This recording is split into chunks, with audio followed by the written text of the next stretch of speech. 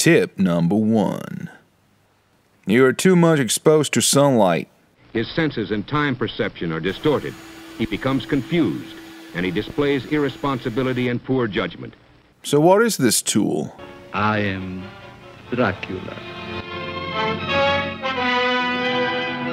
Alright, so our Prince of Eternal Darkness prefers to operate in shady places. Got that. Tip number 2. Let's talk about something delicate. The hose. In fact, your hose. If it ain't smooth as shown, you gotta slap that bad boy over your shoulder. Easy fix. Heed these tips, and you can swing that router like a boss. Day in, day out.